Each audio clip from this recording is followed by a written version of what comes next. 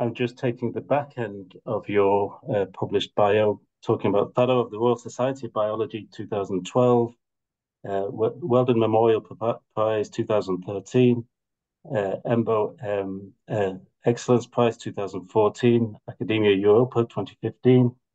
Thankfully, you haven't updated since 2016. On 2016, Charles Branch Award for unparalleled contribution in brain research and the Glass Brain Award. Really glad to have you among us, and thank you. Over to you for the physics of sentience. Thank you very much for that wonderful introduction and your kind comments. It's a great pleasure to be here. And it does feel like a very warm community. I'm going to share my screen and then hopefully that will set us all up. So let me repeat my thanks for being here. I'm going to start with, as usual with this talk, an apology, but a very specific apology now. I don't have a foundational training in cybernetics, but I have, over the course of the work, largely inspired by neuroscience, but appealing to physics during my career, it has become very clear that cybernetics and the kind of work that I've been engaged with have very intimate relationships and probably share certain foundations, along with things like perceptual control theory. So, but I repeat, I do not have a foundational training in these disciplines.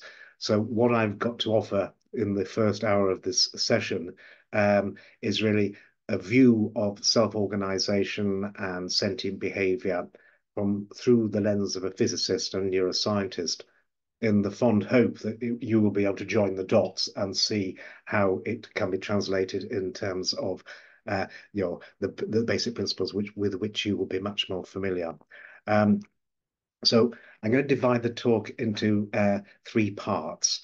First of all, telling a story about behavior, about self-organization from the point of view of statistical physics and information theory, with a special focus on Markov blankets and how Markov blankets individuate things that possess attributes such as behavior, and trying to understand those attributes in terms of something that we'll refer to as a Bayesian mechanics.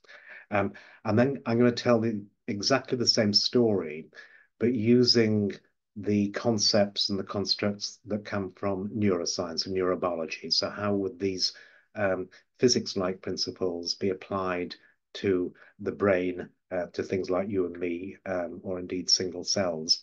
And I'm going to illustrate that in terms of predictive coding and neural networks as a particular instance or application of the physics that we're going to cover in the first part. And then if we have time, I'd like to just drill down on the nature of agency within this kind of treatment, and specifically talk about the difference between mere reflexive behaviors of the kind you might say find in a thermostat, and the sort of planning and deliberate behavior and agency that we find in things like ourselves. And I would, I'm looking forward to a conversation about whether that bright line is necessary and how it does relate to cybernetics. So I'm going to start with a question posed by Schrödinger. How can the events in space and time which take place within the spatial boundary of a living organism be accounted for by physics and chemistry? I'm not going to answer that question, and clearly we can't do that. But what we can do is just highlight the notion of a spatial boundary as being requisite to be able to talk about anything, in the sense that to talk about some entity, some particle, some person, or something, you need to be able to individuate it from everything else in the universe. So I'm going to read that thing as a statistical object, or the boundary that is definitive of that thing as a statistical boundary, specifically a Markov blanket. So for those of you who are not familiar with the Markov blanket notion, it's a very ubiquitous construct in statistics and in causal inference, but plays a foundational role in what I'm about to say. I repeat, simply because it is the device that allows you to separate or individuate the internal states and the blanket states of something from everything else. So more specifically, I've just tried to cartoon the intuition here in terms of a very simple little universe where these blue circles represent some abstract states of the universe, and the arrows denote an influence of one state on another state. And if I were to pick a particular set of states under, say, my states, then we'll call these states internal states, or states that are internal to me. The Markov blanket is defined in terms of the parents, the children, and the parents of the children of the internal states. And the role of the Markov blanket is to provide a kind of insulation, a kind of separation between the internal states and the remaining states, the external states here. So technically what this means is that if I wanted to predict the dynamics or evolution of my internal states, given the rest of the universe, I would only need to know the Markov blanket, all the information about the entire universe that is pertinent to my internal states is contained upon this boundary or this Markov blanket. Mathematically, that just means that the internal states are conditionally independent of the external states, given the blanket states.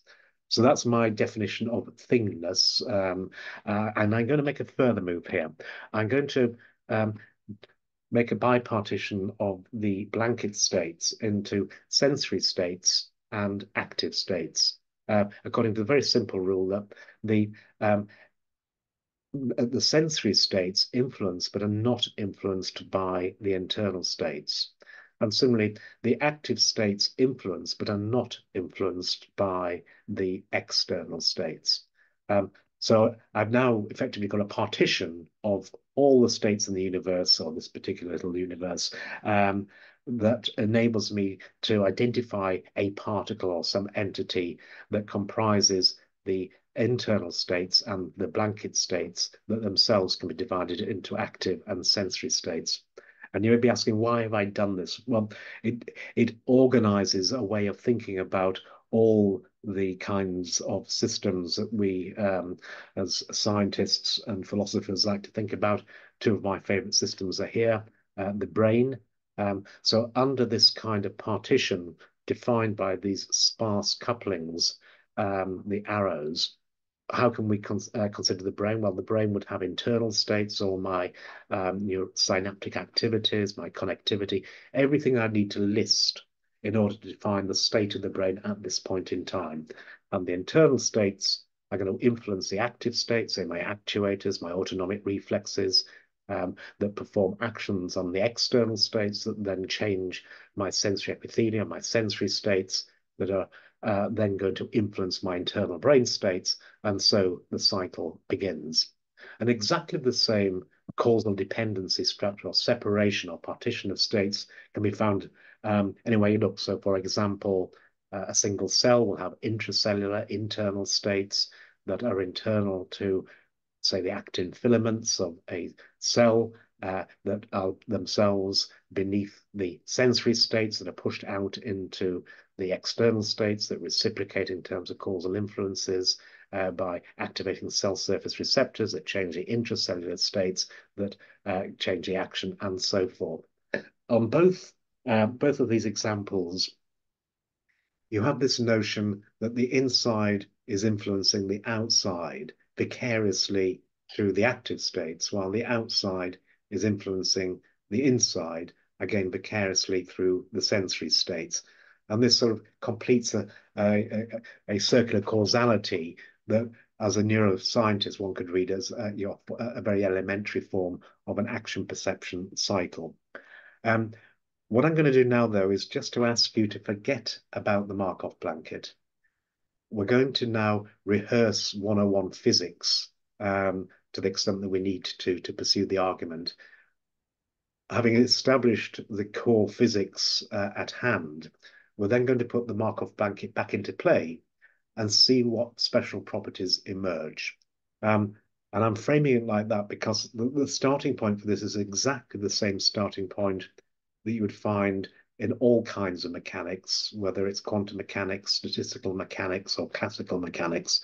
It starts really with an expression of the dynamics of some universe, and I've sketched that out here in terms of, in this instance, a Langevin equation.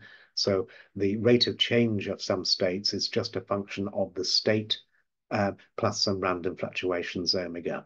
And I've cartooned that here in terms of two states, and this can be read at many, many different scales. For example, it could be neuronal oscillations in one cell of my brain as they course their trajectory of these two states, this two-state space over very fast time scales, say appropriate for gamma oscillations.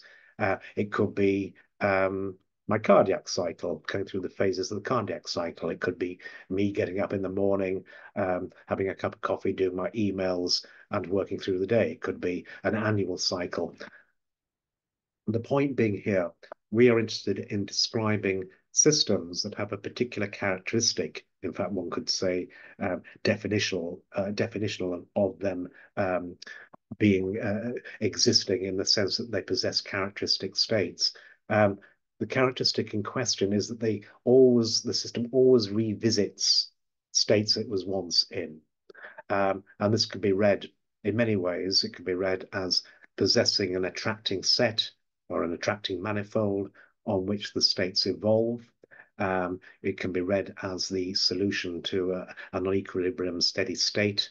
And it can also be read effectively, instead of tracing out particular trajectories, we can read the density of these trajectories as a probability that you will find me in a particular state if you sampled me at random. And that's the, if you like, the interpretation that I'm going to pursue. So why have I focused on that interpretation? Well, we know a lot about the dynamics, not of the states in and of themselves, but of the density distribution, the probability distribution over those states. And some of you may or may not be familiar with various expressions of the density dynamics. I've written it down here in terms of a Fokker-Planck equation. So now it's a rate of change, not of the states, but of the probability density over the states that is expressed here in terms of the amplitude of the random fluctuations and the flow.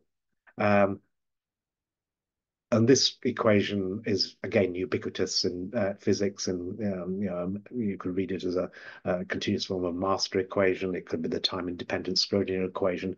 Wherever you look, it's a fundamental equation that describes deterministically the evolution of the probability distribution.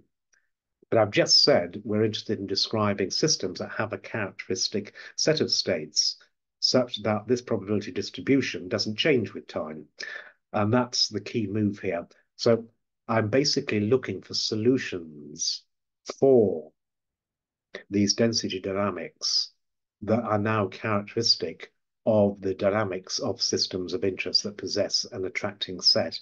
And just by setting this to zero and rearranging it, specifically using, in this instance, the Helmholtz decomposition, what I can do is express the dynamics, the flow, the way that I change my states over time, purely as a function of the amplitude of these random fluctuations and the gradients of these probabilities, strictly speaking, the log probabilities. So, and there's also another term here known as a solenoidal component. So this is the equation I want to focus on because it's got some really intriguing interpretations. Before I sort of get into those interpretations, maybe a good idea just to explain why there are two terms here describing these flows on these probability or log probability gradients. One, this decomposition basically is just describing the fact that you can always split the flow into two orthogonal components. The first one, say, for example, we think about water flowing down a bath, the plug hole in a bath. then the gradient flow is flowing down the gradients, whereas the solenoidal flow, denoted by Q here, circulates on the isoprobability contours, or solenoidal, shows this kind of solenoidal effect as it circulates around. So it's just a way of breaking up the dynamics into a gradient flow on the one hand, and some circular flow on the other hand. Both of those have interesting implications. The gradient flow we're talking about is actually flowing, if you like, up log probability gradients. It's like gathering, flowing up a concentration of the probability of finding me in a particular state, as if the system is trying to gather itself into its attracting set and resisting the dispersive effect of the random fluctuations. The circular flow is interesting as well because it says that these kinds of systems must have a form of oscillation or cyclical aspect, solenoidal aspect to them. And of course, if you think about biological systems, they're full of biorhythms and oscillations. And indeed, you can almost say life cycles themselves are an articulation or an expression of this kind of ubiquitous kind of dynamics. So that's where we've arrived. The solution to the density dynamics has to have this functional form, which can be expressed as a gradient flow on these log probabilities. Excuse me. What we'll do now is bring the Markov blankets back and see if there is another kind of mechanics that complements or fits in the classical or statistical and quantum mechanics that can be derived from these density dynamics. So that flow equation holds for all the states and the particular partition that we discussed under the Markov blanket. So the internal states will be doing a gradient flow on the probability here of the Markov blanket states, as will the active states. And notice by construction, I can drop the external states because the internal states and the active states are not influenced by construction by the external states. So this leads to a slightly simpler form of this these gradient flows that I'm going to read in terms of perception and action, both in the service, or look as if they're in the service of maximizing the log probability of states. So what are the interpretations of this quantity, this log probability of some sensory states given a Markov blanket or given me? And I've listed a few interpretations here just to illustrate the importance of this fundamental kind of dynamics, this gradient flow. If you recall, this probability scores the likelihood you will find me in these states. They are states that part of my attracting set. They are literally those states that attract me. And in that sense, they are states that are valuable for me, given my Markov blanket. And all of these, all that this equation is saying is it looks as if my internal states and the way I act upon my world or my external states are trying to maximize by flowing uphill this quantity, which can be read now as reinforcement learning. If you're a control theorist, it would be optimal control theory. If you're an economist, you could read this in terms of expected utility theory. And that's nice because the negative of this value, if you're an information theorist, will be known as the self-information, the implausibility of this sensory observation or outcome or event given me, more simply surprise, or even more simply just the surprise. And from this, we can spin out the principle of maximum mutual information, or the Infermax principle, equivalently the minimum redundancy principle, and indeed the free energy principle. Why the free energy principle? Well, the free energy is just a bound or proxy for this surprise, and I'll unpack the functional form of this later on, again trying to give an intuition as to how one can interpret the components of the free energy equipping it with a teleology or a functional interpretation, which may or may not be necessary to simulate the behaviors of interest. The average of self-information or surprise is just the entropy, which means that this fundamental gradient flow will look as if it's trying to minimize the dispersion or the entropy of the blanket states, in this example, the sensory states. And of course, that's just an expression of the Holy Grail um, um, physics, or the physics of self-organization, as articulated, say, by Hermann Haeckel's synergetics. And if I was a physiologist, it would just be a statement of homeostasis. It would just be a statement that systems that persist in a physiological sense are those that show a generalized homeostasis. They are keeping their essential variables, as it were, within viable bounds that are characteristic of the physiology or the kind of thing that this system is. There's a final interpretation that I want to pursue here, which is the interpretation that a statistician would bring to the table. So if a statistician saw this expression, she would think, you are now writing down the probability of some sensory observation, some data, some sample from the world, or generated by some process or world, given not me on my Markov blanket, but me considered as a model of the way in which my sensory observations were generated. And this would be known in statistics as the model evidence, also known as the marginal likelihood of these sensory data. And I emphasize the model, of course, because what we're saying here is that to solicit valuable outcomes and to minimize my surprise and to self-organize in a way that resists the second law, if the second law applied to open systems of this sort, is just to be a good model of my world. And of course, this is just a statement of the good regulator theorem from Ross Ashby and colleagues. But I'm going to pursue exactly the same notion from the point of view of statistician, leading to things like the Bayesian brain hypothesis, also formulated in terms of evidence accumulation, gathering evidence for my model of the world, and predictive coding, which is the example that I'll show later on that leads to a specific process theory that many people in the neurosciences subscribe to in terms of trying to understand the dynamics of a brain, doing its sense making and prosecuting its actions upon the world. So that's the physics part. I'm now going to tell the same story from the point of view as if I was lecturing to people in psychology or cognitive neuroscience.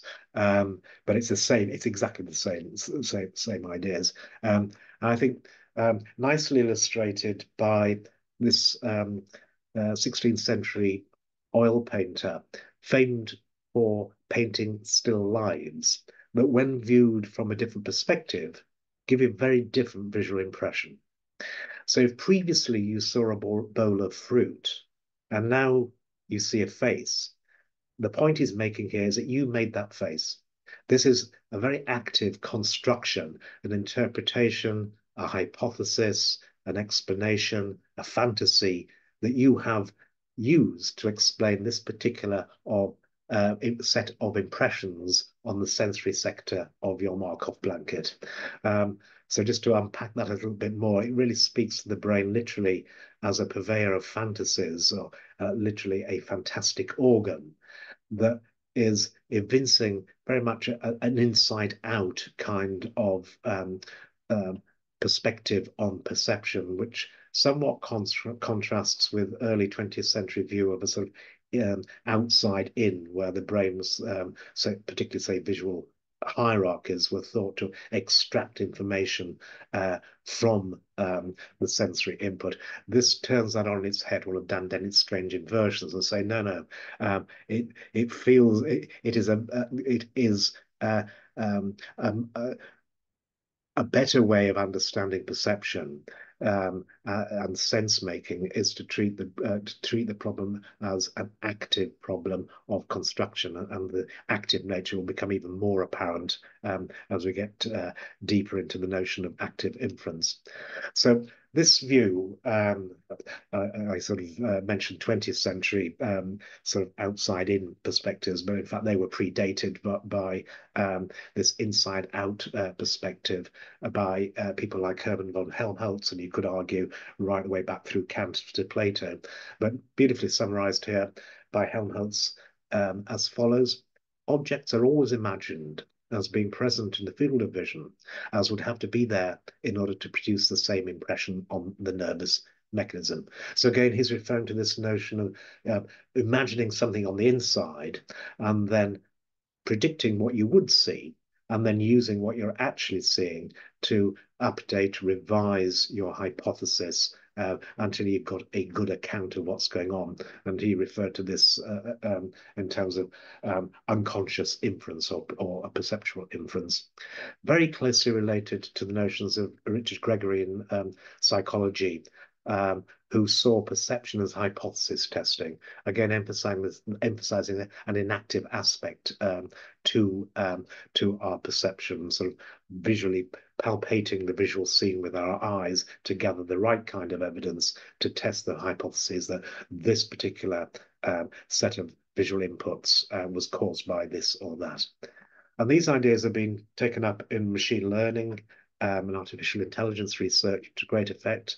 For example, people like Geoffrey Hinton and Peter Dayan actually built a Helmholtz machine as a mathematical metaphor or image of the Bayesian brain, borrowing explicitly from Bayesian statistics and the work of Richard Feynman, which is where the free energy comes from. So Feynman, if you like, solved the problem of evaluating that marginal likelihood or model evidence, which is an intractable problem, by converting it into an optimization problem by producing a bound upon the log marginal likelihood, or that self-information that we were talking about earlier on in the context of QED or quantum electrodynamics. So putting these two together, they invented the Helmholtz machine, which is formally almost exactly what we would predict from the point of view of this physics understanding of sense making. And we want to now extend the story to include action. So let's come back to this notion, Helmholtz's notion of impressions on the nervous mechanism. So if that Bayesian interpretation of self-organization under a given attracting set that possesses a Markov blanket, what would that mean, or how could one describe sense making on the inside, on the internal states? Well, it would look as if me on the inside, I am in receipt of these sensory impressions on my sensory epithelium, my sensory veil, say my retina, or my skin, or my hearing apparatus, and they would present themselves as shadows, sparsely sampled impressions upon my sensory veil, or the sensory sector of my Markov blanket, and it would look as if my internal dynamics were trying to predict or explain what caused those sensory impressions.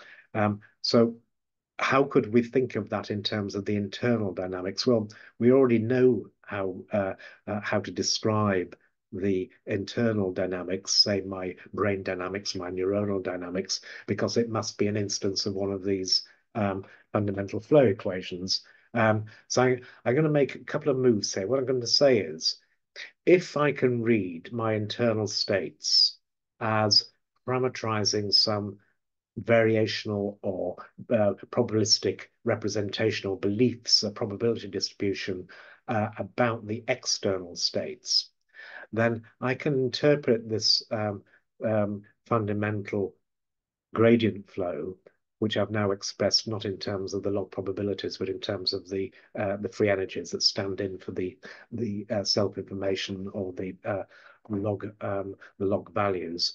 I can now express this in a way that somebody in engineering would immediately recognize, and I would imagine also people in, say, perceptual control theory would immediately recognize.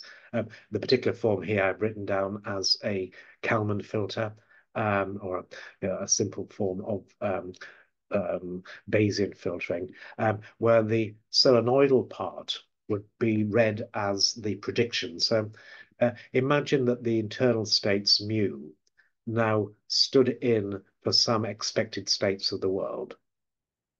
So that the mu was now an expectation of some, say, a Gaussian probability distribution, which means that if I had some expectation about the state of the world, I could predict the rate of change of the state of the world. Now, I don't know whether that's true or not, but I can now use the gradient flow part, the non-solenoidal or the dissipative part of the gradient flow. And I can now interpret these gradients of free energy in terms of a prediction error. And I can use that prediction error to update my prediction to give me the best guess about what's going on out there in terms of the external states.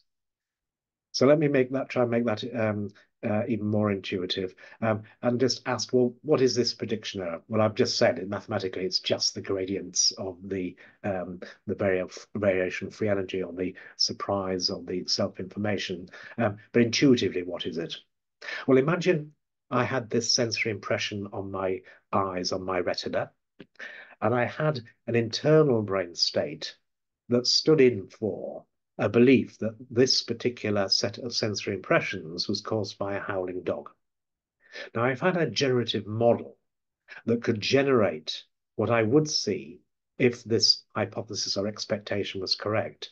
I can then compare the ensuing prediction with the actual sensory impressions to produce a prediction error. And then what this equation is saying is I'm using that prediction error to drive changes in my internal states, my neuronal activity, say, in order to eliminate the prediction error, to destroy the free energy gradients, to attenuate and resolve the prediction error until I have found the best explanation for this particular pattern in terms of the prediction, hence predictive coding. Now notice here that this is just describing self-organization of internal states in relation to external states and are communicated via sensory states. In terms of minimizing prediction error, you'll never actually know what caused your sensation. So in this particular example, it was actually a cat casting the shadow that looked very much like a dog. But it doesn't matter if I don't know. All I need to do is to keep my prediction errors low for as long as I live, and then job done. So that's a very sort of parsimonious and I find a nice way of just describing the imperatives of sense making and action in the sense we can forget about the physics and just reduce it all now to prediction error. And again, for those people in perceptual control theory, this should be a story well rehearsed. So what about this sort of action perception cycle? Well, there are two ways I can minimize prediction error. I can either change my mind literally by changing my neural activity to change the predictions of my sensory input and make them closer to the sensations to resolve the prediction error in the way that we've just described. But there's another way I can do that. I can actively resample my sensorium to make my sensations more like my predictions. And this would be action, changing sensations to make them more like predictions, as opposed to perception, namely changing predictions to make them more like sensations.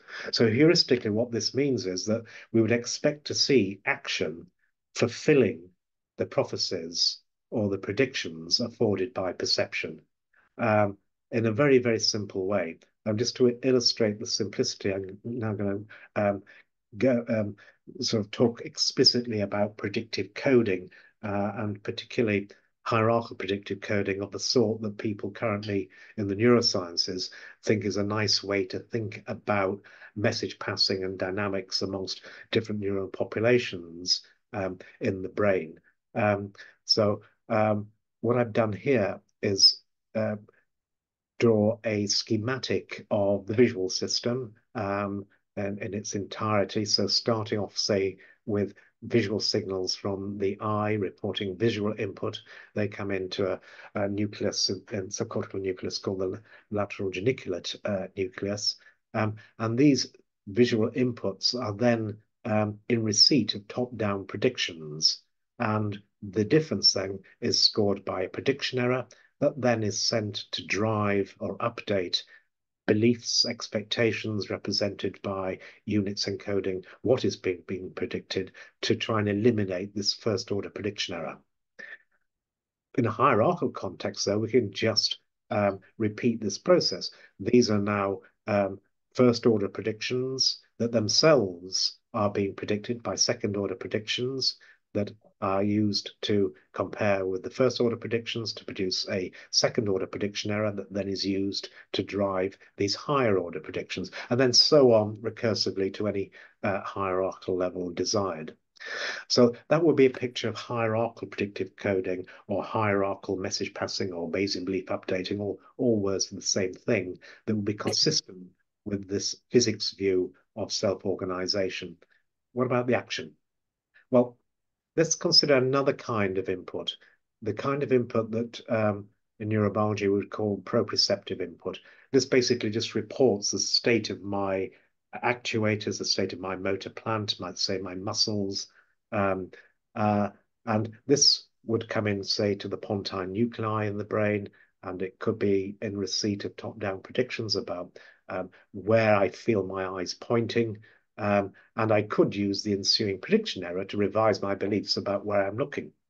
But there's a much simpler way of resolving these proprioceptive prediction errors.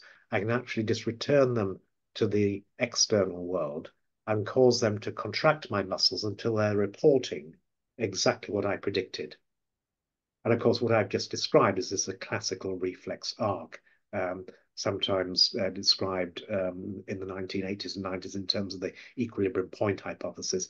The notion now is that my predictions are now furnishing set points that are reflexively realized in the periphery by using the prediction errors to destroy themselves or the implicit free energy gradients simply by acting upon the external states, in this instance, the muscles, so that I move my eyes, so I get a different kind of information.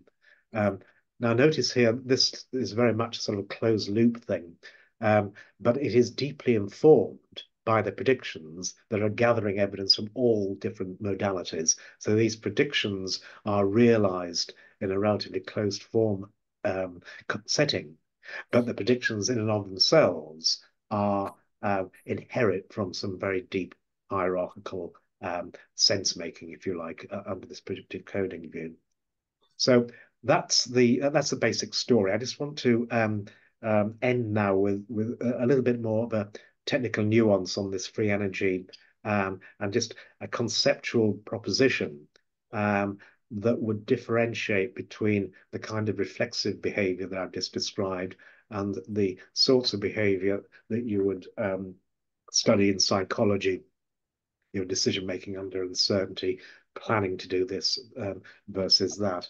And just to sort of set the scene, I've just provided another schematic here that summarizes the generic computational architecture that underwrites this action perception cycle. So the idea is, we've got our Markov blanket, we've got our internal states and our external states. We have the sensory sector here providing the inputs that enable the neuronal dynamics that are performing gradient flows on the variational free energy that look as if they are optimizing beliefs, maximizing the quality of representations or beliefs about the causes of these sensory states, the external states here, to form expectations about states of affairs out there beyond sensory, beyond my Markov blanket. And then these beliefs are used to generate particular predictions specifically of my motor plant or my proprioception, the apparatus that I use to act upon the world. Um, um, and we can read these in terms of proprioceptive prediction errors that then drive action, that changes external states, that supply new sensory states. And so we have our action perception cycle now characterized or described in terms of perceptual inference and the ensuing action selection that is then driven by the predictions of what the motor plant should be registering or reporting via proprioception. You can get quite a long way with this construct in terms of producing biomimetic behavior. This is one of my favorite examples. It illustrates a few subtle points. First of all, sometimes the structure that you ascribe to the world actually comes from your own head, even though you think you are trying to just guess the causes of your own sensations under this view or under this description. So what we've done here is equip a synthetic agent with a generative model in which the agent thinks that there's some autonomous dynamics, in this instance, a heteroclinic cycle that comes from a Volterra attractor that just circulates with a heteroclinic orbit here. And the generative model is configured such that the agent thinks that this abstract movement maps to movement in some extrapersonal Euclidean space, and it's pulling an invisible spring, my apologies, that is connected to her finger. So she expects to see and feel a finger being pulled around in this itinerant orbit. And of course, those expectations now become descending predictions of what she expects to feel and what she expects to see. But because the reflexes are fulfilling the predictions about what she expects to feel, her arm will actually, or finger will actually move, thereby generating the visual impressions that she predicted and satisfying those predictions. And what that looks like from the outside is that the agent is doing a very elemental kind of handwriting, generating the sensations that were predicted in both the proprioceptive and the visual domain. So just to summarize that, we have these top-down predictions in the proprioceptive domain generating action, and what could be called corollary discharge, generating visual predictions that are then fulfilled by self-authoring the causes of sensations through actually acting and generating what I expected to see. One nice thing about this is we can actually suppress the proprioceptive prediction errors, so there's no information that this agent has available to it that would suggest that she or it is actually moving, which would be a little bit like seeing stuff that's caused by somebody else, and then and by implementing this this adjustment, we can now simulate action observation, observing somebody else act, and compare it to the simulated neural dynamics during action itself.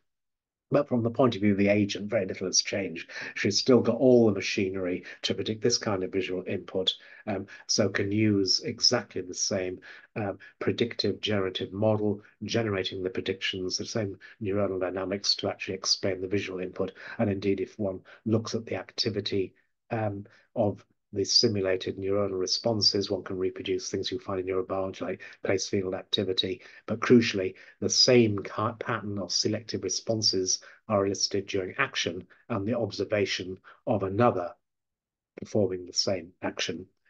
So that's that particular illustration, which I repeat is not unbiomimetic, rests upon the Markov blanket structure that I described before, here detailed in terms of the dependencies. What I want to do now is just make one very small move that could have a profound effect on the way that one might describe deliberative behavior. What I'm going to do is I'm going to remove the influence of the active states on the internal states. And my motivation for doing this is that if things get bigger and bigger and bigger and bigger, at some point, the internal states will lose the direct connection from the active states. And so I'm going to remove that. And that has a very interesting consequence. It means that from the point of view of the internal states, the active states now become a vicarious cause of the sensory states, which means that it'll look as if the brain is now encoding the internal states, are encoding the active states, as if there's a distinction between my physical realized actions that I can only infer through the sensory consequences of actions. I've just cartooned the fundamental distinction there from the point of view of this Bayesian mechanics or interpretation of internal dynamics in terms of this self-evidencing or Bayesian mechanics or gradient flow on the log model evidence. I'm drawing a distinction between these the behavior of large particles where the active states no longer have direct access to the internal states. And I've drawn that in terms of the presumed beliefs of simple things like cells, where they don't have to represent their own action. The action is directly informing and influencing the internal dynamics. In contradistinction, things like you and me may well be better described as having beliefs about our own action. And that's crucial. And I mean basic beliefs, not propositional beliefs here. And that's crucial because that takes us into a different world. It takes us into a world of planning and inference, where now, because I've got effectively beliefs about what I am doing, I now have to infer what am I doing. If I'm making an inference, I have to have prior beliefs about what the kinds of things that I do.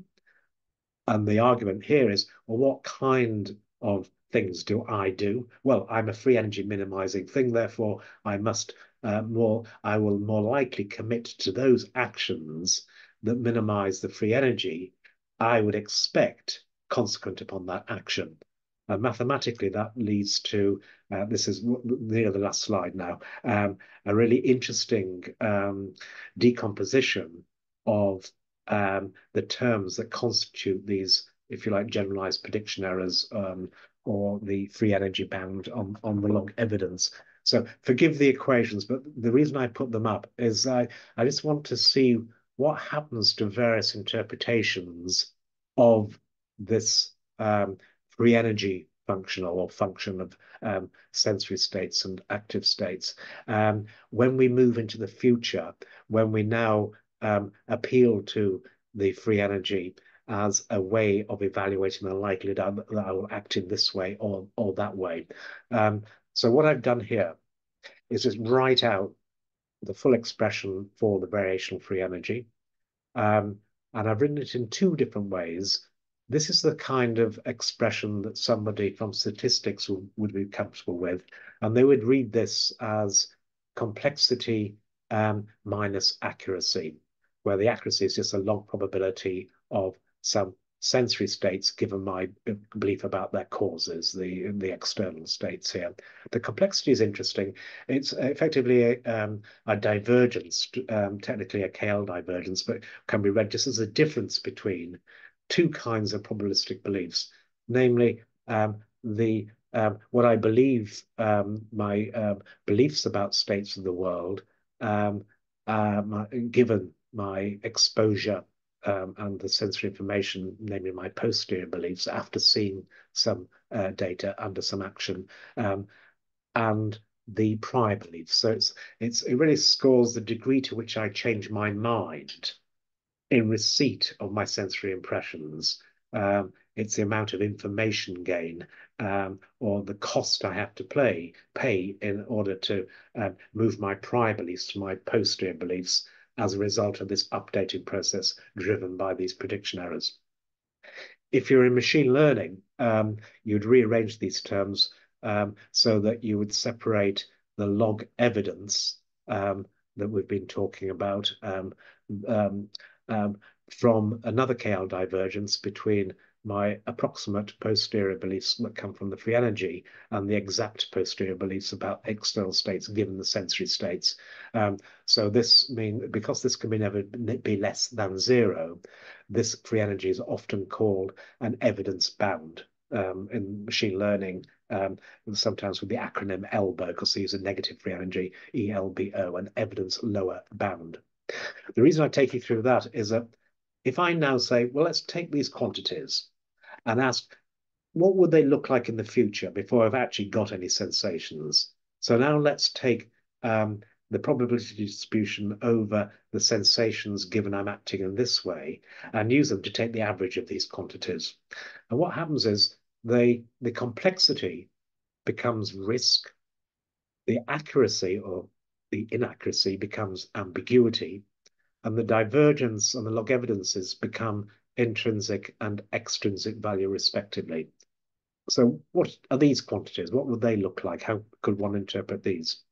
Well, if we just ignore the prior preferences, the attracting states, the log evidence for a moment, and assume that I am equally attracted to all states of affairs, what am I left with? I'm left with something called intrinsic value. In robotics, it's also called intrinsic motivation. In the visual search literature, it's called Bayesian surprise. What is it? It's very simple.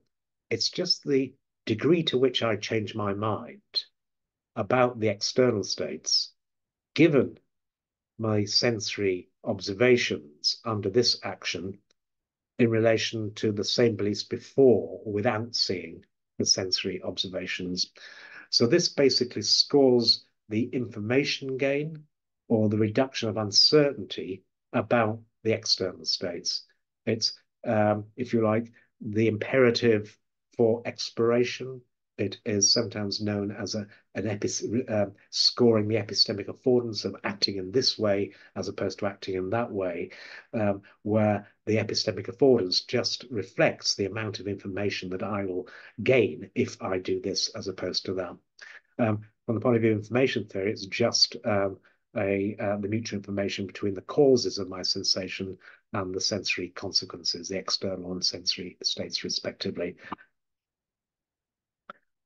Let me take some uncertainty off the table and see what happens. Let's assume that I can see all the sensory states, and therefore the external states become the sensory states, and therefore there's no ambiguity. What am I left with? Well, risk. So what is risk? Well, it's just the difference between what I think will happen if I act like this and what a priori I prefer to happen, my attracting external states or indeed sensory states. So in engineering, this would be known as KL control. In economics, it could be regarded as risk-sensitive control, where we ignore the ambiguity. And then finally, if I remove all uncertainty, so there's no reducible uncertainty in this environment, I've become completely familiar with it. We're just left with the log evidence or the extrinsic value, the expected value, which we started with, which is just scoring the expected log probability of me ending up in my attracting set or sensory subset of those attracting sets.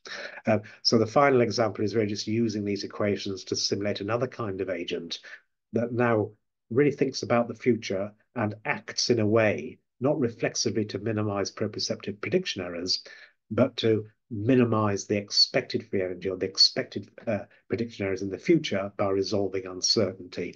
And what we've done here is to simulate a very simple agent whose universe just comes along in three flavors. All her sensations are caused by an upright face, a sideways face, or an inverted face. The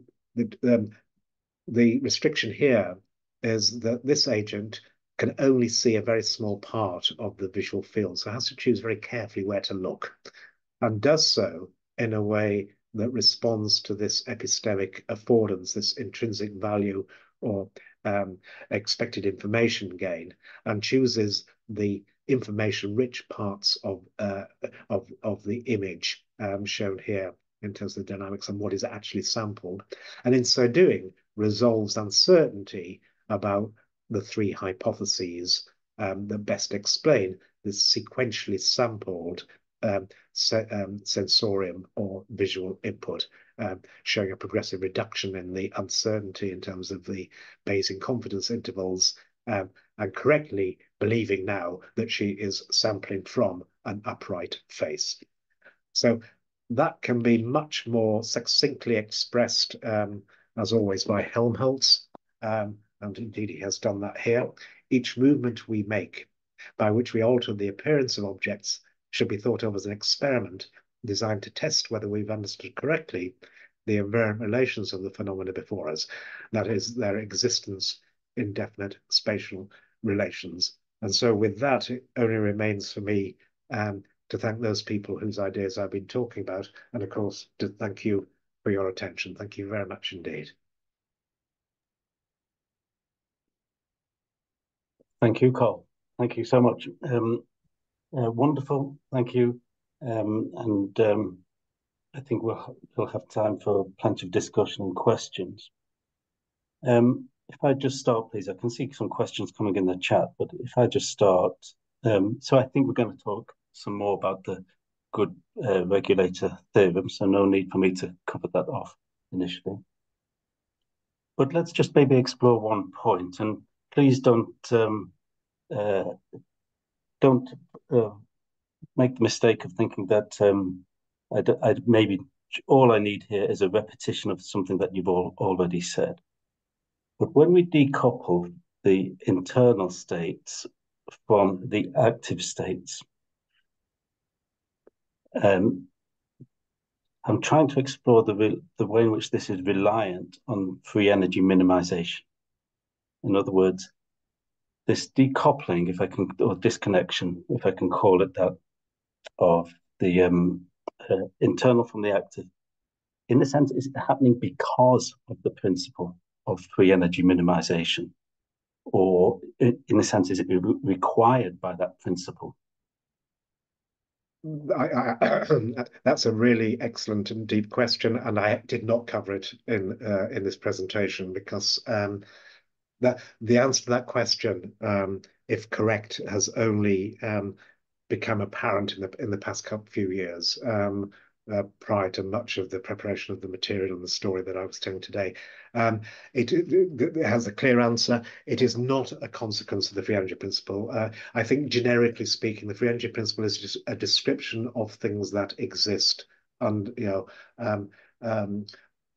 with a careful definition of what you mean by existence, but also a careful definition of the particular dependencies that underwrite your definition of existence, which is a Markov blanket. So all the free energy principle says is, if you give me a random dynamical system with a particular sparse coupling that permits the existence of a Markov blanket that in turn permits me to identify something as persisting through time, then the free energy principle can be applied should you want to.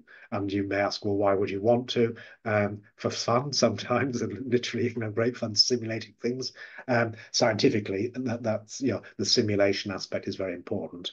Being able to actually write down the dynamics of a system that you think can be explained by this kind of genetic model or that kind of genetic model is quite useful. It also has applications as an observation model in phenotyping certain behaviors, say in psychiatry.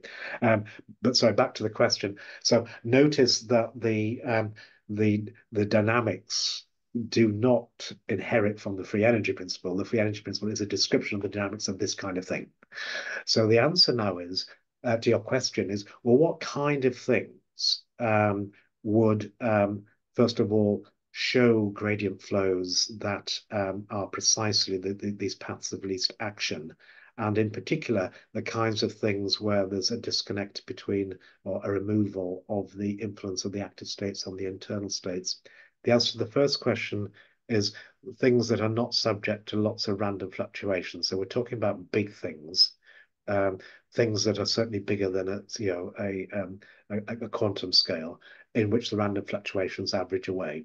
And the bigger they get, the fewer the random fluctuations, until you actually get to the the scale of heavenly bodies, for example, where there are virtually no random fluctuations, those dissipative gradient flows disappear, and we're just left with the divergence-free solenoidal flow, the rotation of the heavenly bodies, the Earth around the Sun, for example. But en route, as we get bigger and bigger and bigger, there will be a substantial portion and an increasing proportion of the internal states that can't see the active states of the Markov blanket. So the supposition here is, if you are big enough, you may be describable as planning, which says that there are small things that are unlikely to plan. So, in a very simple-minded way, you wouldn't expect this planning as inference to be a feature or necessary to describe the behavior of a bacterium or a virus, but you might expect it to apply to a mouse, and you'd certainly expect it to apply to you and me, just because we are bigger. Mm-hmm. So the free energy is a method or a description that can be applied to things, and when applied to big things, then you can certainly then you would be licensed to incorporate this planning as inference into the description or the application of the method. Is that the kind of wonderful, very eloquent? Thank you so much, and I appreciate that. So, Jonathan, shall we have a look at the chat, please? Yes, sounds good. And what we'll do, we'll take a couple of questions from chat, and then we'll go to you, David. So a couple of questions in chat. So first one's from Clement Vidal. Clement, do you want to read out the question you put in chat, or I can do it on your behalf? Sure, I can do it. So how many levels of hierarchies of predictions exist in the human brain, and do they correspond to the number of brain layers? There's a joke. I'm smiling because Chris Frith and I make a joke. Yes, there is a number. It's 6, and then somebody asks why 6, and say, well, because we said so. So it's a bit of a joke, but it's also not a joke really. Because again, it comes down to very, very simple arguments about the size of the brain, and just appealing in a very coarse-grained way to, say, the renormalization group. What tends to happen as you move from very low-level sensory levels in these hierarchical structures, which you can read literally as deep world models or deep generative models, where the deep just is an expression of the fact you have this hierarchical structure, which I should add depends upon sparsity of connections and Markov blankets. So you can't define a hierarchy unless other than in terms of which connections are not there, and that is another instance of a Markov blanket. So each layer is a Markov blanket for all the in a centripetal kind of hierarchy, all the internal states that are higher than that. So in these deep architectures, what tends to happen is you get, as characteristic of the renormalization group, you get a slowing of the dynamics.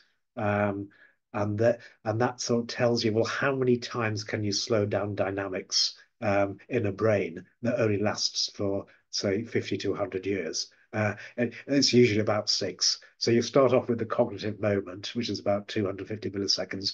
So you keep on increasing it by an order of magnitude, say, and there's an upper bound on the number of times you can do that, and suddenly you encroach upon the lifetime, the time scale over which this Markov blanket actually exists. So probably 6 is an upper bound, not to be confused with the fact that so what I'm talking about here are levels in a deep world model or generative model that are deployed as you move through increasingly higher levels of your brain. So from V1 to V2, from V2 to V4, which is about here, to V5, which would be about here.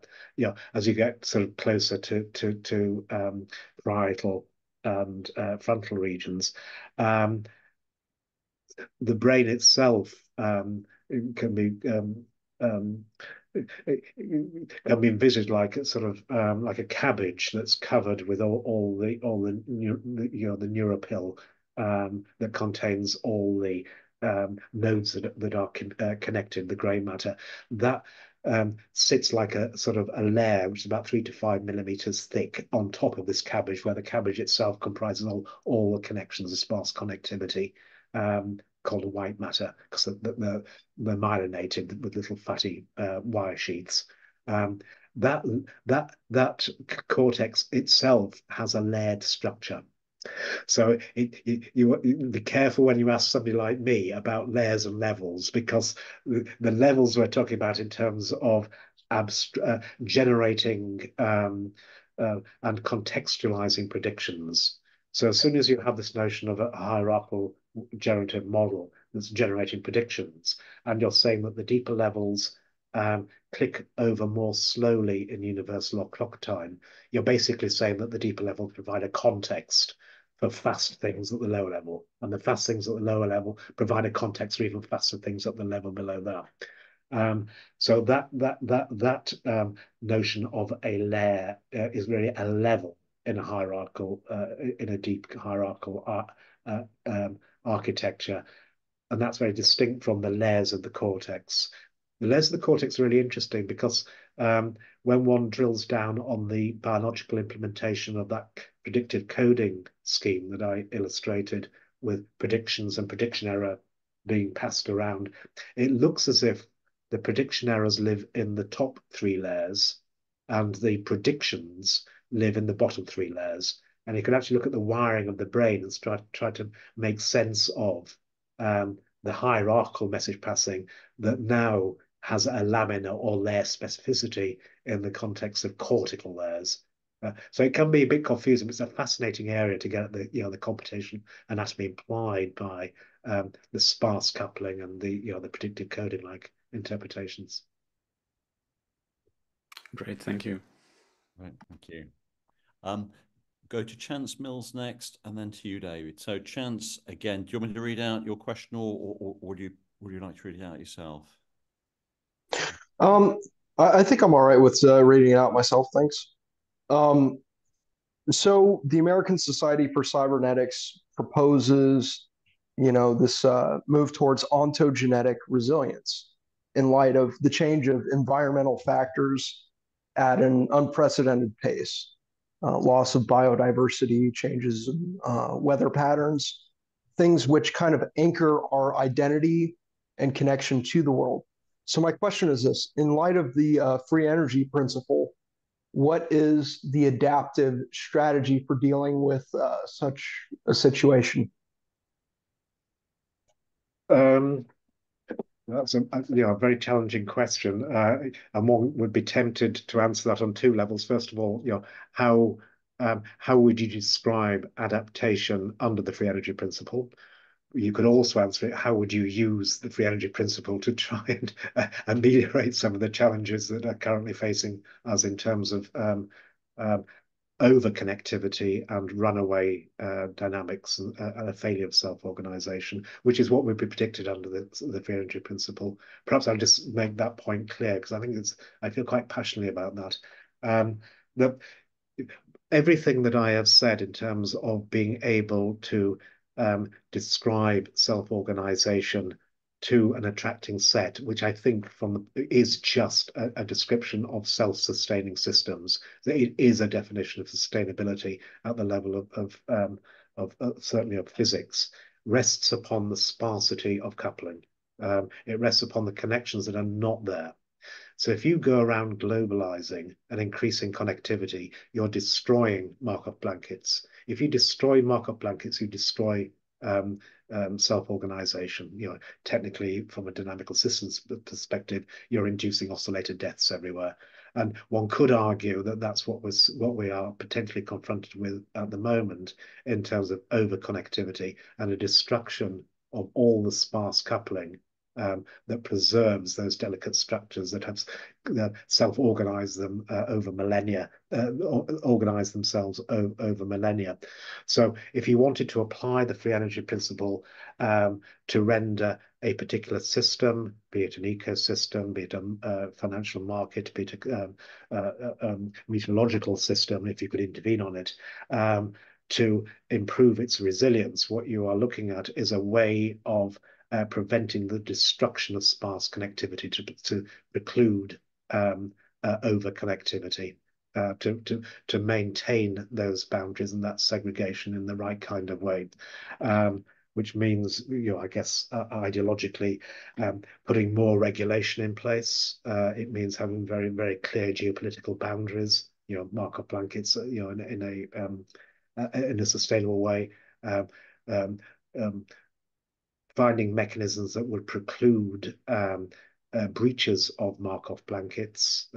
If I was an oncologist, these breaches would be basically cancer, cells growing beyond their natural boundaries because they've now become poor regulators or models of their local cellular eco-niche. Or you could look at the wars in Ukraine, for example, as the equivalent kind of failure of a boundary or Markov blanket at a geopolitical level. So that's how I would apply the free energy. As an academic, how will you describe this? I think it speaks to something we mentioned before, which is separation of temporal scales. All that I was talking about during the presentation was focusing on one temporal scale, which was inferring states of the world, states of affairs out there. But exactly the same mechanics applies to the parameters of a generative model, which as a neurobiologist would be the brain connectivity, for example. If you're in machine learning, it would be the connection strengths or the weights in, say, a transformer model. And also to the structure of these good models, these generative models. By structure, I mean the number of levels in a hierarchical structure, the number of components, the particular sparstic structure that endows it with a deep or hierarchical structure. All of these things have to be optimized in relation to the free energy. And that takes you into the world of evolution in a very simple sense that the free energy in statistics is used to do Bayesian model selection, but you can also read natural selection as nature's way of doing Bayesian model selection, selecting the right phenotype that's a good model of that phenotype's lived world. So you've got these different time scales in play. So I think adaptation at the kinds of time scales that your question intimates would have to, I think, appeal both to parametric learning and structure learning. Both of which can be expressed as free energy minimizing or evidence maximizing processes in the face of a changing environment. That in turn speaks to interesting differences between inference and learning, where inference is updating your embodied beliefs about states of affairs, hidden latent states in machine learning talk. Learning would be Bayesian belief updating the parameters of your world models, and then structure learning or selection will be selecting the right kinds of structures. Each one nested within the other with a separation of timescales. So, for example, I can't make sense of my sensorium unless I've learned the right kinds of contingencies and I can't learn the right kinds of contingencies, say during neurodevelopment, unless I got the right brain structure. So every one of these scales depends upon the all the other ones, and of course that also holds in reverse that my brain wouldn't exist unless I had a structure, and of course I wouldn't have the wiring in order to do the message passing to do perception. So all of these different scales depend upon each other. Is that the kind of answer you were looking for? Or yes, thank you very much, Professor. David, we'll go to you next, and after David, we'll go to Trevor Hilder. Okay, well, thank you very much for elucidating and giving me a far better feel for perception, information processing, and moving towards action. I don't want to pretend to have understood and digested everything that you said completely, Professor Friston. What I'm interested in is how far you see this form of analysis of moving towards kind of dissolving the sensation body problem, the hard problem, the issue of qualia or raw feels? Is information prior to sensation? Is sensation a concept we have no need of, or does it emerge out of processing, our processing, so to speak? I just wondered if you could sort of help me around this area, or whether philosophically you regarded it as a non-question. No, I'm not allowed to regard it as a non-question. I have too many philosophy friends, but because I don't do philosophy, it's not a question I can help you with. But I can point you to the kinds of answers and the literature where people are really focusing on this. But it is a philosophical question. From my point of view, the question really reduces to what kinds, and specifically what structures,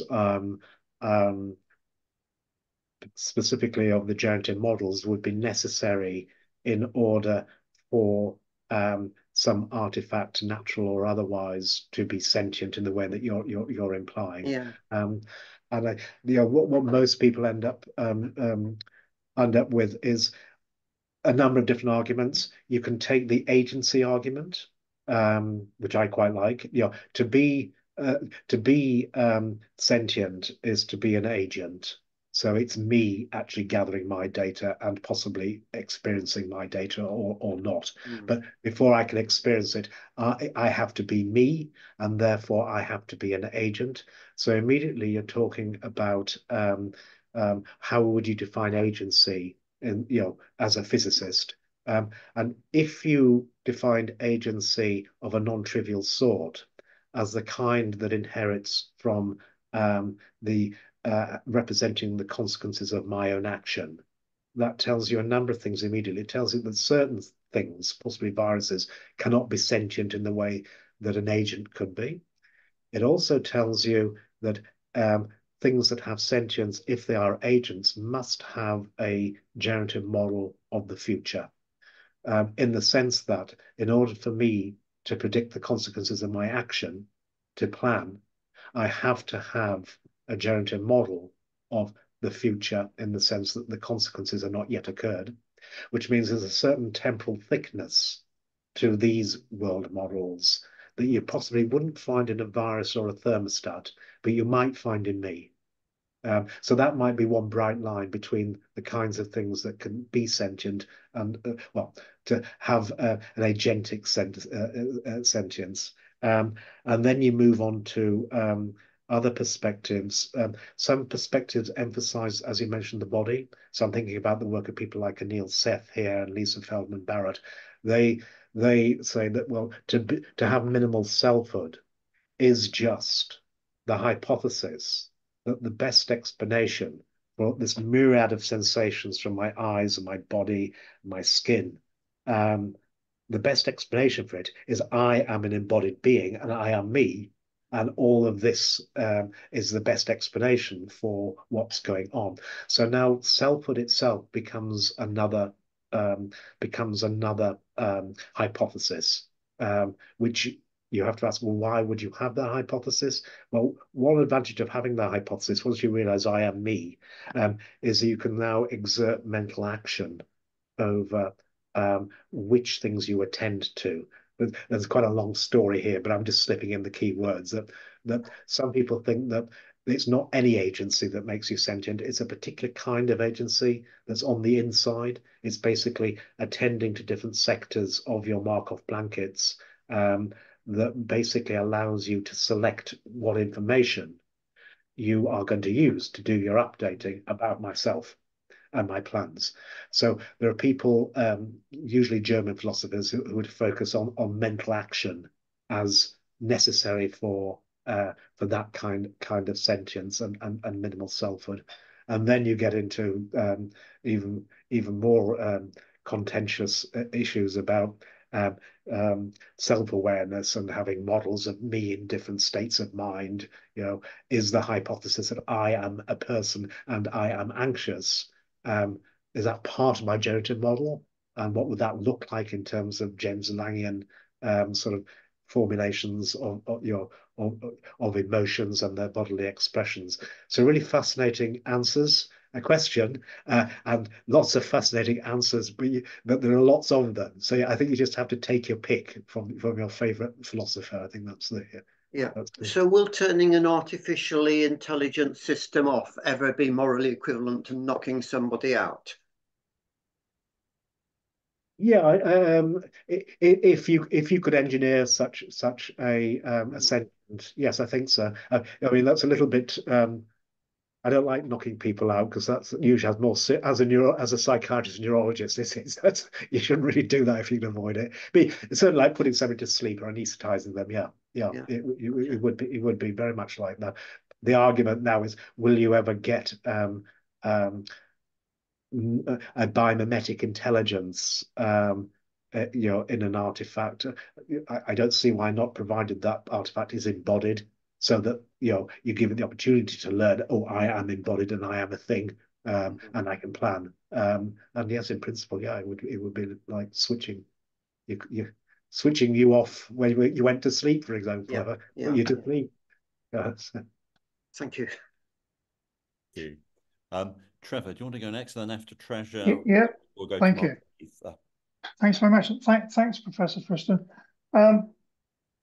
I wonder if you could comment on the thousand brains theory about how the neocortex works. Yes, I can. Yeah. So Jeff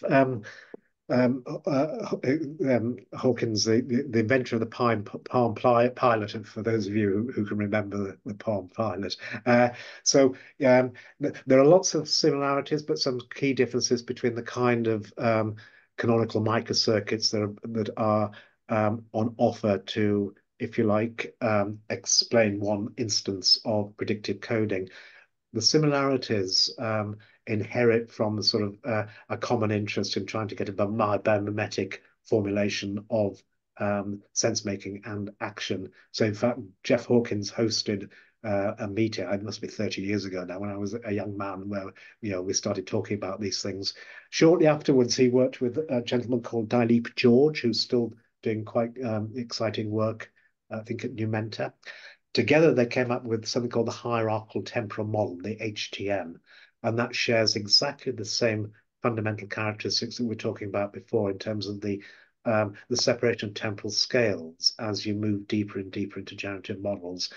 So there's a shared commitment, not just to generative modeling as a constructive view of sense making and action and mnemonics. But that also extends into the very, very specific architectures that speak to a separation of temporal scales, which was celebrated in Jeff's early work. The Thousand Brains one does, it's gone off in its own particular direction, and I think that the connection here would be more like a mixture of experts' perspective on generative models. So I think a very plausible notion that you could have a whole bunch of generative models all competing to explain the lowest level of a sensory hierarchy. And each one will be fit for purpose for a different context. And one way that they can, if you like, resolve, infer the particular context in which they're operating is to compete to see who can explain the sensory input the most. So in statistics, this is called Bayesian model averaging, where you weight the predictions of each model in proportion to the free energy or the evidence, the evidence for each model. And I think what Jeff has in mind, from my point of view, would be there are millions of these little mixtures of experts and they're all competing. So I think it fits very comfortably with the overall free energy principle, probably less comfortably with predictive coding with specific architectures that will be informed by neurobiology. The Thousand Brains formulation is not quite, doesn't have quite the same commitments as the normal canonical microcircuit formulation of predictive coding, and the empirical evidence speaks to the canonical microcircuit formulation, just because the canonical microcircuit formulation was designed to account for the empirical evidence, whereas Jeff didn't have to worry about that because he's just trying to find the right architectures. But a lot of shared commitments, some differences, some nuances, and I'd be interested to see what it comes up with in the next 10 years. Great. Thank you very much. Thank you. We'll go to Margaret Heath next. Margaret, I see you've got a couple of questions in there, so if you want to cover both of those, that would be brilliant. Sure, thanks. Hello, yes, thank you, Professor Friston. Thank you for all your work. It's really, it's yummy. I have a question that is on two levels, really. The one is you've discussed in other lectures this notion of temporal depth and counterfactual breadth. And typically, theories of the imaginary or the imagination think of this as disconnected from sensory information or the external and something that happens internal to the organism. Curiously, I'm quite interested in Andy's extended mind stuff in the distributed cognition, collective cognition, where you'd have ensembles of agents doing stuff like this. So that would change the formulations a little. I was wondering if you could talk to us about those sorts of ideas. Yeah, I mean, by coincidence, of course, the notion of counterfactual breadth, that is, if you like, another dimension to the temporal depth, came from a Neil Seth, and Neil Seth has an office next to Andy at Sussex. That's right. Andy Clark being the author of The Extended Mind and Designer Environment. So I think there's a lot, they clearly have their own views of things, but there's also a lot of synergy between the two. Anil focusing more recently on embodiment and being a beast machine, whereas Andy's, I think, generalizes the importance of situatedness and embodiment. So I think there's a very close connection between those perspectives, and you can trace the legacy of these ideas. I'm sure you have done, from the historical writings that have emerged in terms of people like Andy Clark and Neil Seth and the like. In terms of the counterfactual breadth being divorced from the sensorium, I think that must be right in this, because there's no full divorces if you allow for this vicarious sparse connectivity that just is the message passing or the belief updating in a hierarchical architecture we're talking about. But I think sort of just commonsensically, yes, if you are planning what to do and you're planning in the future, you're planning a rollout, a trajectory, a path into the future, clearly there are no observable outcomes from the future.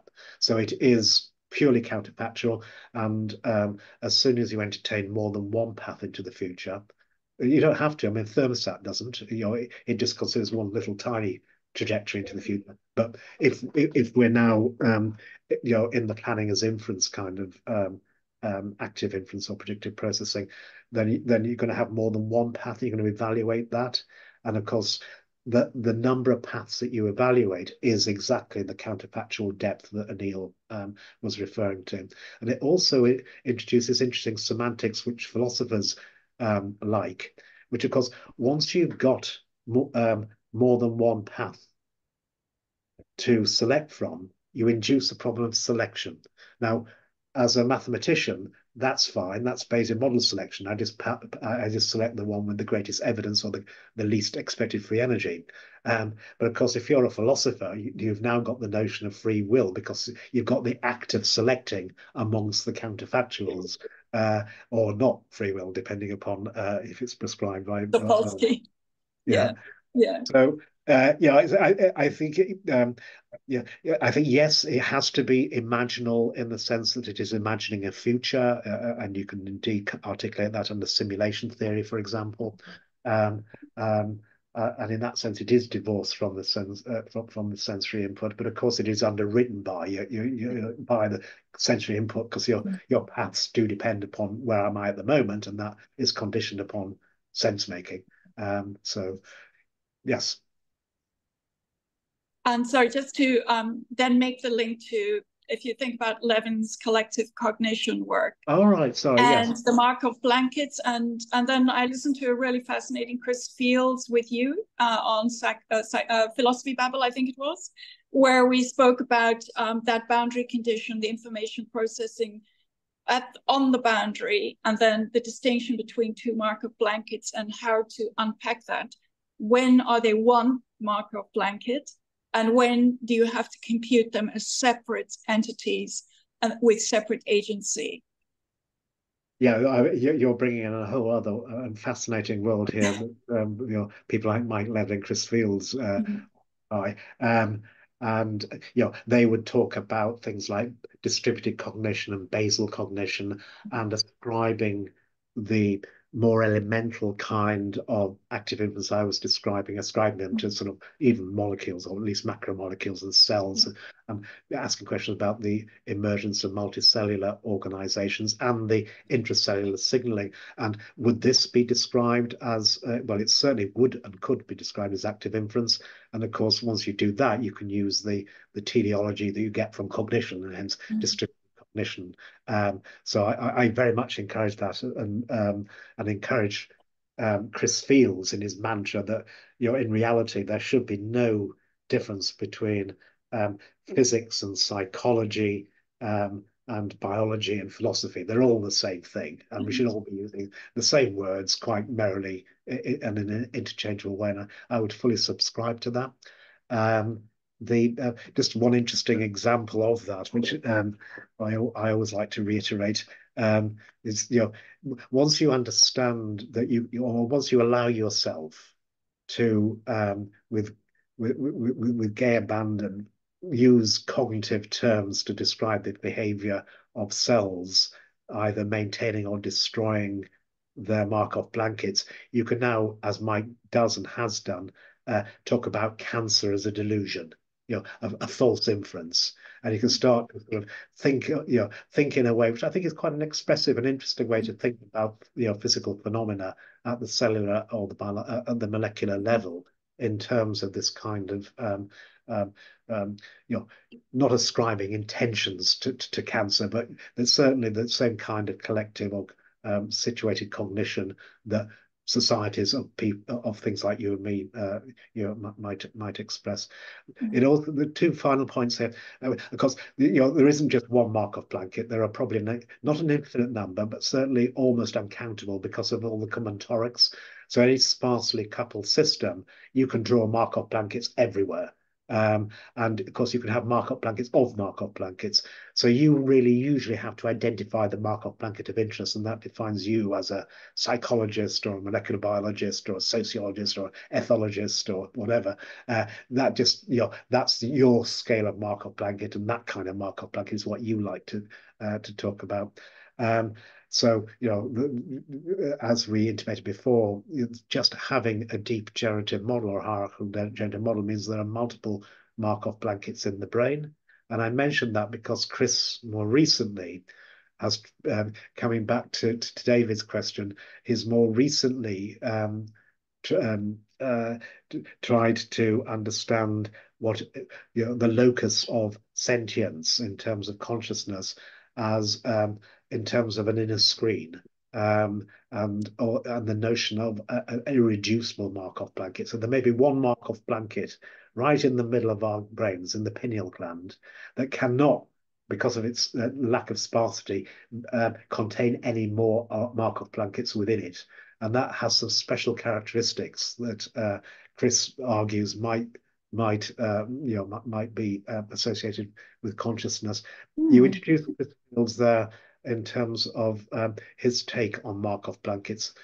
His take is beautiful and abstract, and comes from quantum information theory, where effectively he replaces the Markov blanket with a holographic screen. And I think that that's what you were referring to, which is a wonderful move, sometimes a little bit beyond me because I've forgotten all my quantum physics, but it is an interesting move to make, to think about the relationship between communication and exchange between the internal and the external bulk via a holographic screen, because the holographic principle tells you all the stuff on the inside all information on the inside bulk has to be on the surface, on the blanket, on the holographic screen, which basically means that everything I need to know or that is knowable about you is on your Markov blanket. It's just how we exchange.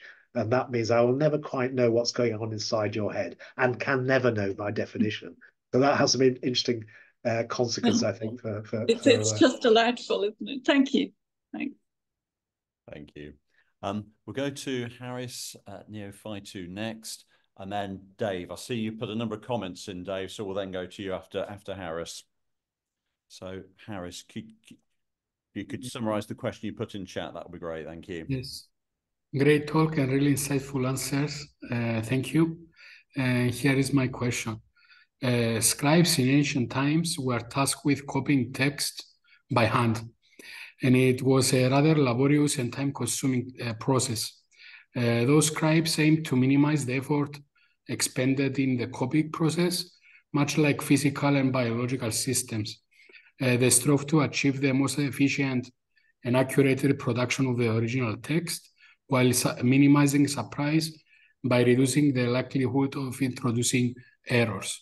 They developed techniques such as using templates, employing standardized formats, and even utilizing mnemonic devices to improve efficiency and accuracy.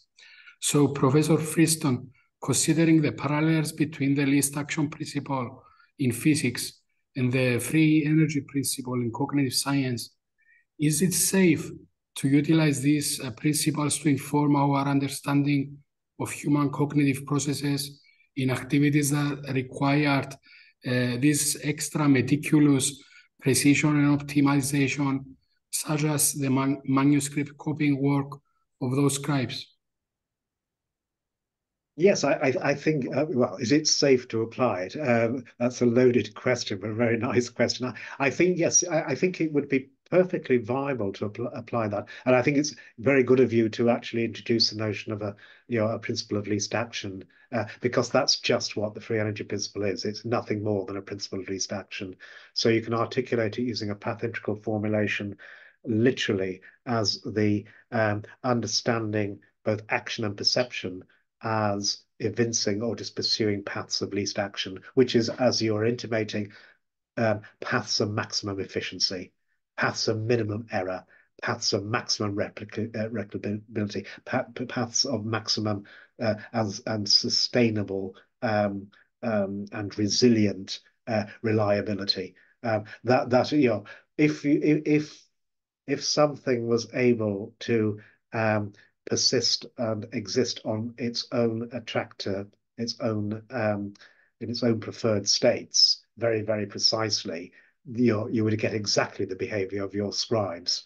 So I imagine they had a very comfortable and relaxed life with this very, very specific model of what they do, and they did it perfectly. And in that sense, they, I think, would be an example of something that would easily be described in terms of a path of least action, and as such, you would be fair to apply the free energy principle to that kind of behavior.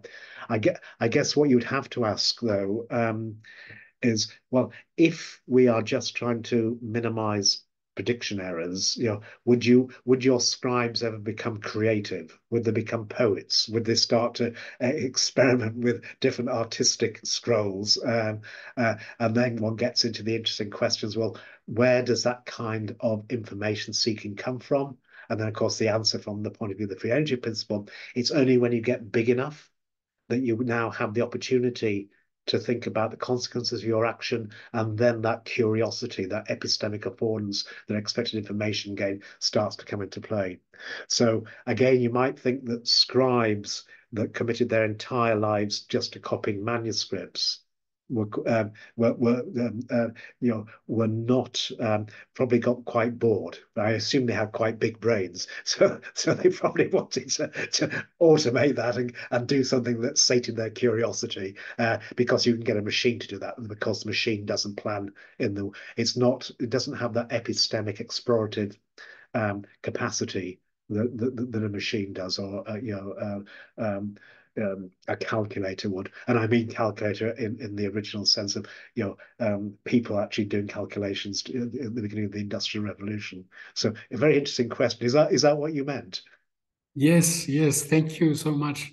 Great answer. Thank you. Okay. Thank you. Thank you. After David, we'll then go to Arend van Kampen and then Richard Berry. So David, do you want to go next? Dave Douglas, you mean? Me? Yep. Great, thanks. Okay, welcome, Karl. Oh, okay. I've been in many of your presentations at Active Inference Institute. Now, today you've mentioned the richness of the Markov blanket concept in various contexts. Now, in a paper of yours from a few years ago, I'm sorry, I forget the title, you mention that the blanket around an informational regime within a living tissue, particularly neurological tissue, might or might not coincide with cell membranes or tissue boundaries. Do you have any further thoughts you can share with us about that?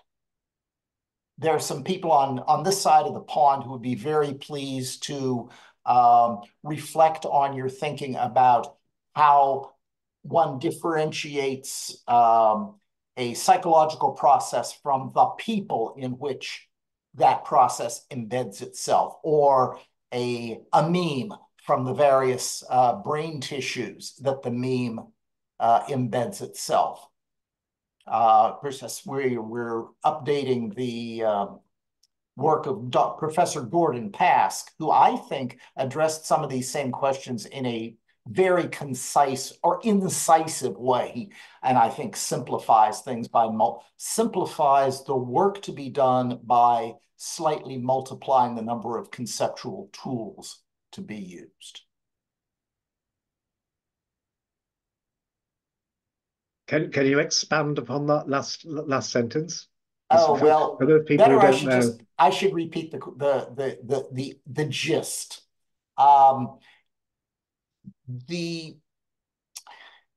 When we talk, there's traditionally going back to Bertalanffy, there's been a lot of many times people have pointed out that a lower, or in your terms, a faster level of activity may be controlled or steered or motivated by a higher level or a slower level of control. So you have this asymmetric mutual influence and control and communication duality, pairing. Okay. Now, usually the assumption has been that there's a single way to perform that kind of analysis. In fact, that it's just a simple, if you have multiple levels, that if you have more than two levels to deal with, there is necessarily a strong or weak ordering among levels of control. Okay.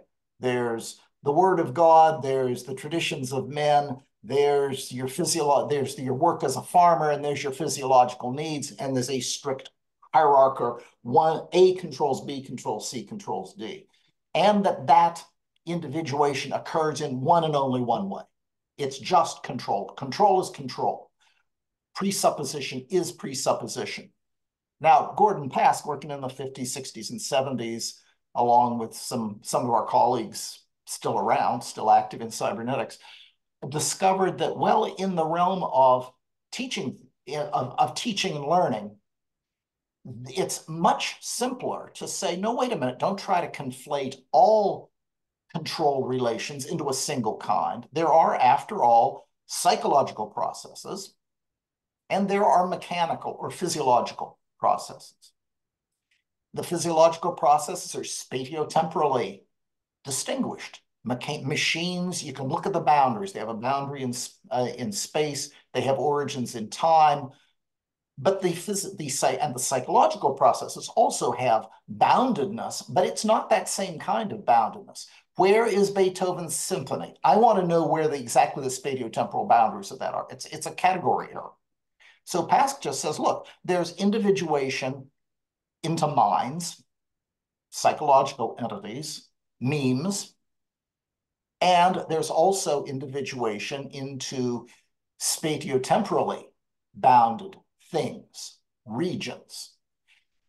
It is the case that mental entities control and listen to other mental entities. It's the case in, say, the organization of a thunderstorm, perhaps, or dirty water is a better example, turbulent, dirty water, that there's control of large, the possibilities of small entities by large entities, but the large entities are also dragged around by the small entities. So you have that control. And it is also the case, more importantly, perhaps, that sometimes a mental entity, say a meme in the classic sense, controls the web browsing activities of a number of individuals. And at that point, the psychologically differentiated individuals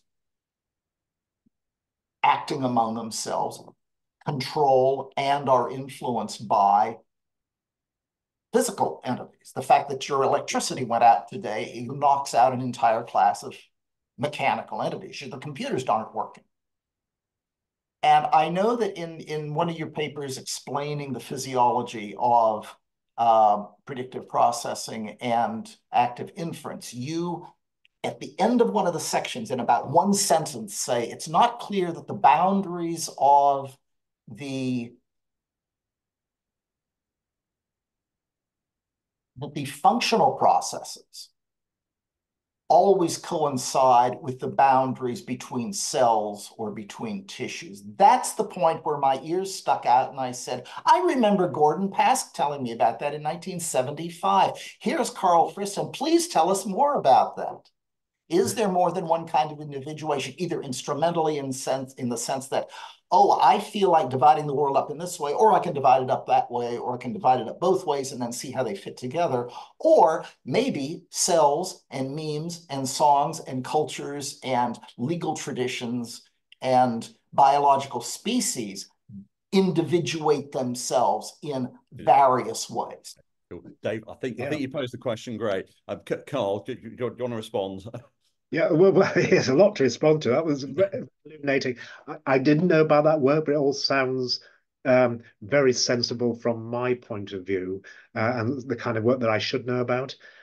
So in brief, the way that you were talking about the separation of temporal scales and the circular causality, I understand that from the work of, say, Hermann Haken, and in terms of the slaving principle and top-down and bottom-up causation, and I think that view is nicely evinced with the recursive message passing in these deep generative models. It also makes entire sense that you should be able to apply things like the free energy principle to different kinds of things, whether they are memes or communication or the products of culture, for example, right down to amoeba and single cells that have spatial temporal boundaries. Absolutely. The free energy principle is just a principle, by which I mean it is a method, it's a tool that you can apply it to. Could you apply it to things with spatial temporal boundaries like a cell? Absolutely, and people do that. Could you apply it to something more abstract? Such as the passing of memes on the web, for example. Absolutely, people have done that.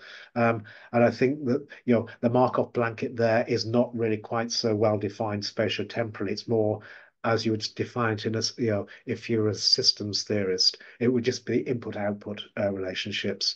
So, in terms of systems theory, the Markov blanket's nothing more than defining the system in terms of its inputs and outputs. So you'd have to sort of label the inputs and outputs on your Bluetooth or your Ethernet in a social web, and that would be the way of defining the conditional the sparse connectivity that defines the Markov blanket, and then it wouldn't quite define Beethoven's symphonies, but it would allow you to then talk about the Markov blankets of this community or this social group, and the exchange of ideas, provided they could be classified or quantified in some formal way as message passing between Markov blankets, and you should be able to apply the free energy principle. I say it's been done in a very elemental way by looking at population and voting dynamics by simulating agents passing messages on the web, but in a very simple way, in proportion or in a way that each agent believes in the veracity of another agent's belief, depending on how similar that agent is to itself. And then you get some really interesting polarization dynamics through this multi-agent active inference that I think you could describe in terms of, passing memes and the collective commitment to a meme, I think would start to speak to this more abstract, mindful kind of application that you were intimating. Yeah.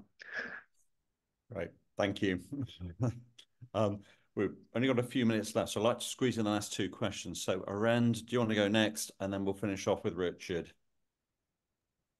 Yes. Thank you, Dr. Friston. Really great to be here and see you live. I watched you on with Lex Friedman a while ago. My question would be, I worked with Dr. Fritjof Capra, who I have in a picture I'm going to see here. And, and he says in 1991, so my question is, would you agree with the observation of Fritjof Capra that global disorder, social entropy, is caused by a crisis of perception?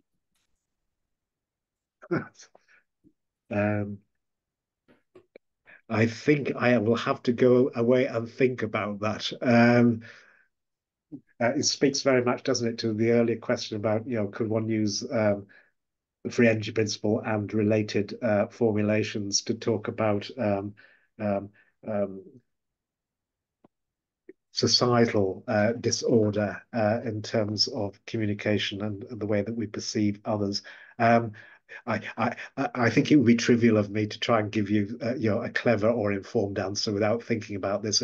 It does. I mean, one useful thing I think that could be brought to the table here is that the free energy principle is dual to James's maximum entropy principle, which of course is, it could be cast as what are the constraints on a particular kind of disorder. But the twist from the point of view of the free energy principle is that the entropy that James was talking about was the entropy of the measurement. It was the observation. And I think read as a perception, I think there's a deep connection now between James's maximum entropy principle, which, for him is how does a physicist perceive by doing her measurements? And, almost paradoxically saying that the best kinds of perception is maximizing the entropy of the measurement representation, which for the free energy principle would be the variance of that Q distribution over the external states that are being measured. So I think there is some deep connection between perception as measurement and observation, and the natural tendency of things to minimize their thermodynamic free energy and maximize their representational entropy. What that means for the entropy and the disorder of the thing in and of themselves, I'll have to think about.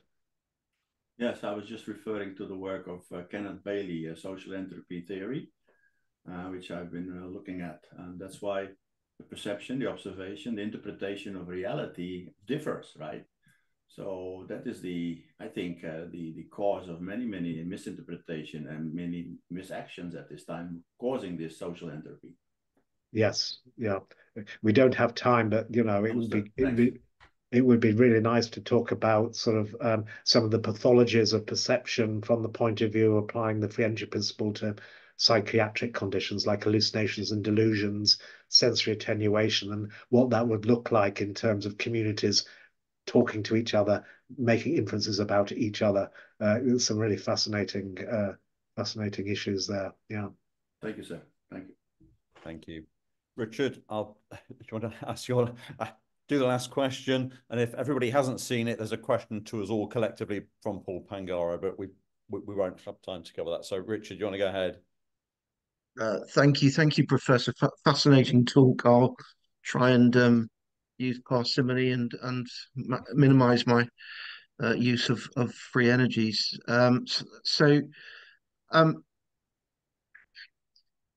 We make decisions as a society collectively.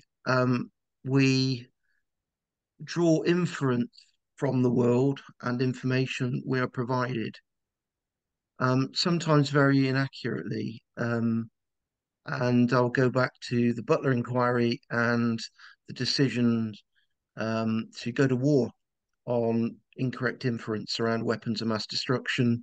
We see it daily in the courtrooms where 12 good citizens will be asked to draw inference from evidence that they perceive has been presented to them and make some pretty high-risk decisions around individuals. And of course, we get it wrong. And the post office inquiry is a really, really good example of collectively getting it wrong. So my question, really straightforward. Is there a way we can manage what you've described in a more consistent way and draw inference, sorry, have more confidence in the way we draw inference from the world? I think the short answer would be you're not going to find a cure, but you can certainly articulate the problem that would reveal strategies to cure. And I'm using the word cure, presuming, of course, you don't want to have this this extremely unstable and unpleasant situation where you just don't know where to turn for reliable information. So everybody has lost epistemic trust in everybody else with fake news and the like. And I've also heard the argument, just to generalize that, in terms of, young people nowadays having so much access to different channels of information on social media and elsewhere, that's an incredible burden on their mental health. And I think that would be usefully understood in the same spirit of, you don't know which, you and I don't know which news channel to trust if we, happen across American news channels. It's very difficult to know, is this reliable information or not? From the point of view of the free energy principle, and applying it to understand what has gone wrong and how it can be remedied. It's very simple. That if the imperatives for a sustainable maintenance of your Mankoff blankets and the implicit attracting set rests upon minimizing surprise, and the expected surprise that underwrites your planning is literally uncertainty or entropy. The expected self-information is the entropy. What that means is we are all in the game of choosing those actions that minimize uncertainty. And coming back to what we were talking about before about the counterfactual, we have to choose between different actions. And if we have many more actions available, then necessarily there's going to be an entropy or uncertainty over what we're going to do. And that can be incredibly, that has been associated with angst. So if I represent that and I have the hypothesis, what state of mind am I in? And I now don't know what to do next. That is anxiety, and that has direct physiological and neuroendocrine consequences. So if that is true, what that means is if I've got too many choices and I cannot trust what actions to make, sorry, I cannot trust the differential reliability of various sources of information because of this overconnectivity. That necessarily distributes the probability mass over all the things I could do. That necessarily increases my anxiety.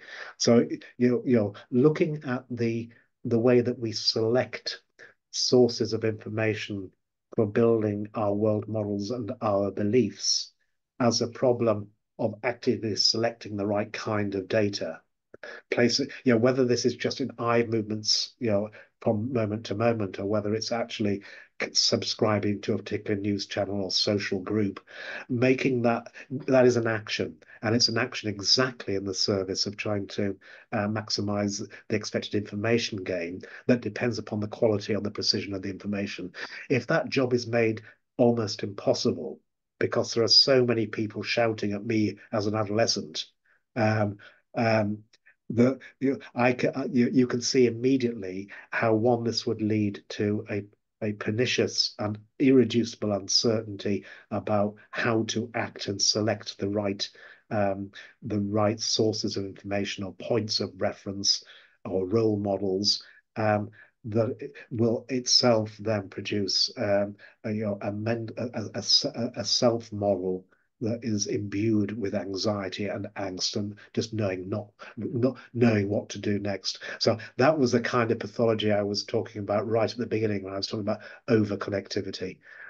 If there's just your teacher and your mother and your father and your priest, depending upon your culture, and you imbue them with an epistemic trust, then this issue goes away. But that does require a very sparse, much more familial communal kind of interaction and belief sharing and evidence accumulation. Is that the sort of we didn't get as far as talking about juries and the legal system's use of inference. That's itself an interesting issue.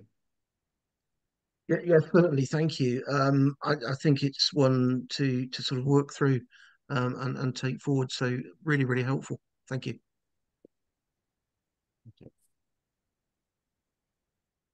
Thank you. Then I think we are done, Jonathan. We are done. Yes. So thank you, Karl. Brilliant. Yeah, we brought the ship in almost to time.